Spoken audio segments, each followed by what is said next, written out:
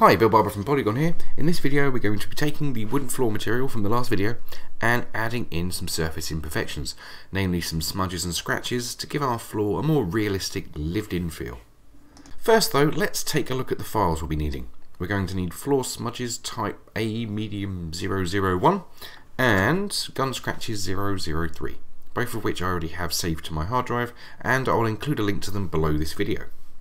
Okay, let's head over to Cinema 4D. So this is our finished render from last time. If you'll remember, we brought in the majority, the majority of the work was done by our material converter. It brought in all the textures. All we did was, where am I going?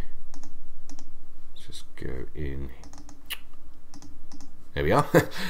All we did was in the gloss color correction node that's already brought in by the converter, we made some minor adjustments to this multiply value to make our floor more shiny, and that was literally it. And it's this area that we're going to be working on today. But before we get started, I want to go over exactly what it is we're about to do. We're going to be taking our original roughness map, where the dark areas are more shiny, more reflective, and the brighter areas are less shiny, and then we're going to import our smudges texture. We're going to take the brighter areas of that map, i.e. the footprints and smudges and whatnot, and add that over the top of our roughness map. So on the actual material, wherever there's footprints and smudges and whatnot, the reflections will be more blurred, less reflective, just in those areas, which is exactly the sort of effect that we want. Once we have this sort of combined roughness map, we'll then feed that into our wooden floor material. Okay, so let's get to work. First I'm going to make this a little bigger. So the first thing we're going to do is bring in a texture. Or an image, I believe Arnold likes to be called it, yes. So an image. And now we need to pick our image. So we need the floor smudges, 4K, and we have a variety of different options. The one I'm going to use is this one. White smudges on a black background, but it's also a 16-bit texture, which means you just get a bigger color depth and more detail from the texture. So let's open that up, and then under the settings at the side here you'll see color space. We want to change this to linear. As a general rule, if a texture contributes towards the color of a material, like the color one obviously and also reflection, they would be set to sRGB. But in the cases of things like gloss maps, normal maps, displacement maps, they would be set to linear. You don't want any gamma corrections applied to these textures. We want the raw data, and it's the same with an overlay like this. So remember to change that to linear, and that's it. Our textures now in place.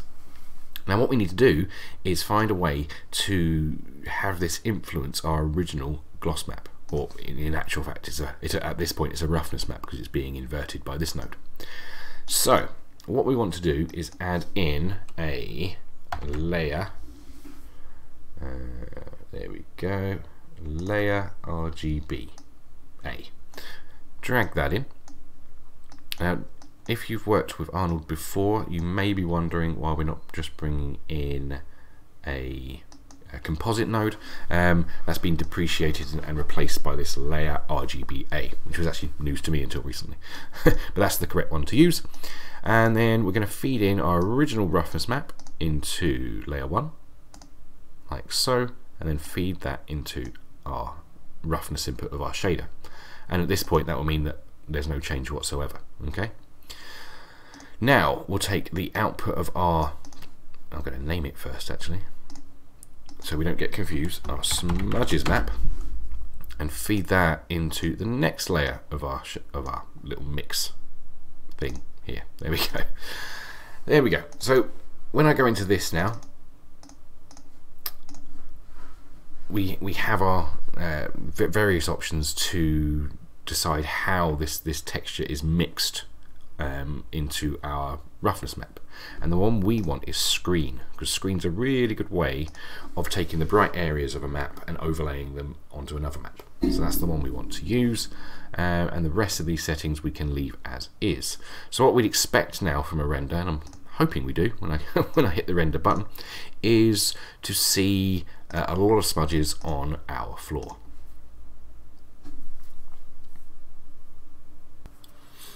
Yes, perfect. That's exactly what we wanted. Lots of nice smudges on our floor. Obviously the effect's way too strong and we will be turning it down.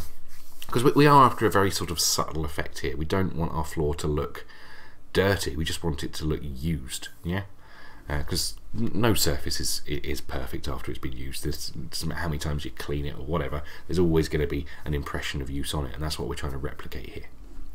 So, let's go back to our node setup here and talk about how we're going to control the strength of this. Now, we could just adjust this screened value, yeah? That would be probably the most efficient way. Alternatively, you could add in a multiply node here if you wanted to keep everything separate. But we'll just go by the route of adjusting the mix value of this screen. Right. So the next step is to bring in our scratches. Now this will be affecting a different part of the shader, the normal map. So this is our existing normal map. Which we want to keep. We want all the height information from this to remain as is. We just want to add to it. So let's bring in another image. This time gun scratches. Where have you gone? There they are. And again we have a bunch of different choices. I'm going to bring in this 16-bit one. We will need to invert it. So depending on what way you want to go, you could bring in the black scratches on the white background, because that's perfect for a bump map, because the black areas on a white map will have the appearance of cutting in to a surface, whereas white bits on a black background will bump out. And in the case of scratches, we don't want that. We want it to cut in. But I want to choose the overlay 16-bit one because it's a higher quality texture. So what we'll do is we'll take that and then invert the strength ourselves. So let's call this one scratches, like so, and then we need to change that to linear like we did before, and yeah, we're almost there. So now I'm going to bring in a color correct, like so, and use that to invert the texture. So now this texture is black scratches on a white background, but still 16-bit, so we're still getting that better quality.